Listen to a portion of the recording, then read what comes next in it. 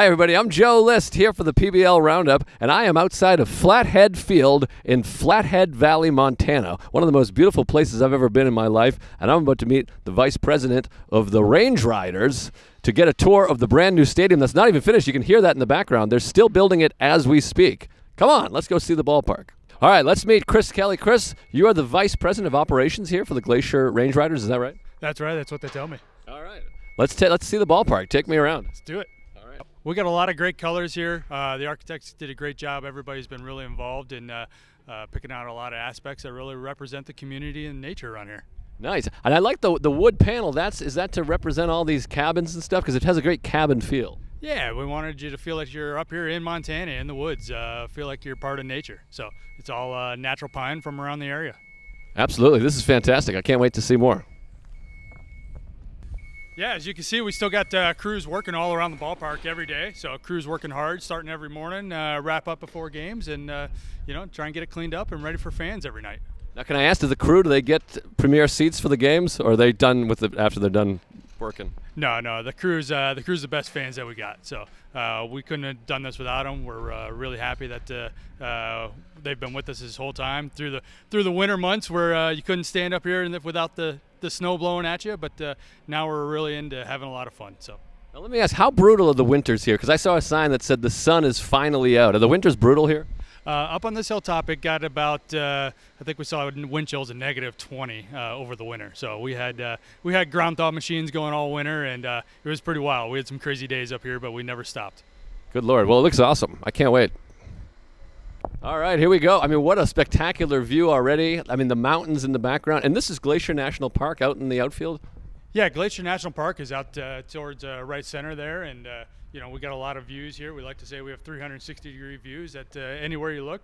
We're really proud of the way the setup is here, where you come in through the concourse and you're immediately granted just a pristine view of Montana's best to offer. I mean, this is dynamite. And what is the field made out of? Because that looks just magical. Yeah, so that's our all synthetic turf field. No dirt, no grass anywhere, including the mound, the boxes, the infield. It's all turf. So it's turf with mow patterns put into it, and it's topped off with a coconut husk. So that's what gave you that real nice feel last night when you were out there on the field. No kidding. And now I was eating some of the stuff, and then I kind of got a bellyache. So do you advise against eating the field here? No. What really goes well with it is lime and ice. So that's why you see us icing down the mound every night. All right, you heard it here first. You can eat the like Novak Djokovic at Wimbledon. You can eat the grass here. Tennis fans out there, Wimbledon's going on right now. It's very exciting. They have a rule that you can't move. Okay. I'm recording. I guess. Yeah. All right, here we are. We're down the first baseline, shallow right field. I mean, not a bad seat in the place, wouldn't you say? No, there really isn't a bad seat. That's sort of the joke about the whole thing is it's only 2,500 seats, so every seat is close to the game. I mean, this is really spectacular. And this is the bullpen now. I was down here last night. The people will see. And this is where the real lunatics on the team hang out. Have you hung out with any of the bullpen guys? Are they crazy on your side? Yeah, the bullpen is where crazy stuff happens. That's where theories are made up. That's exactly right. We tried to write some songs. All right, we are on the field. And God, it feels so good. I mean, this is just magical. A field of dreams, I would say. Yeah, definitely. So, you know, top to coconut. So, field of dreams, top to coconut. But, yeah, no, we're really happy with the field. It's taken some rainy days that other fields just wouldn't even been playable, and we've played right through them. Yeah, I noticed now, I was an honorary member of a team over here, and I got hit with an ice bath. The ice just melts. Was that going to be an issue? I was worried I had to clean up the ice. No.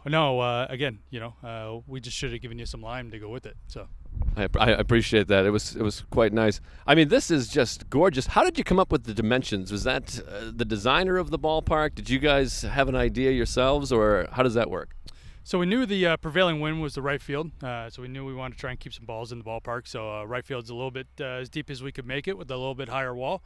And then one of the first meetings that we sat down and started writing our goals for the ballpark on paper, somebody said, what do we want the center field to be? And we said 400, 405, and somebody said, why not 406, the area code of Montana? So that's what we drew up in the plans and sort of hid away for the whole time during construction. And then it was a real nice surprise for the crew when they saw the center field sign go up and saw the nice outline of Montana with the 406. It was a big cheer. So.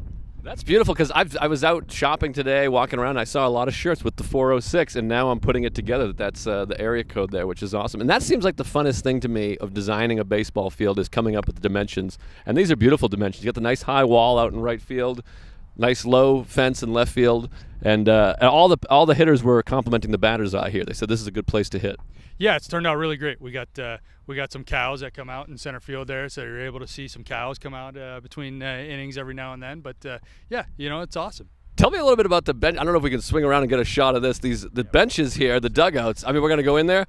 These are so beautiful. The wood here. Tell me about the wood and the decision to make it this way. Where'd you go? Yeah, so these are our dugouts. We're really proud of our dugouts. They're larger than some MLB pro level dugouts, and huge roof, heaters in them for the winter time, and ready to play ball year round. Instead of going with the traditional sort of plastic benches, we decided to have a local craftsman make us some live edge benches out of Montana timber. So.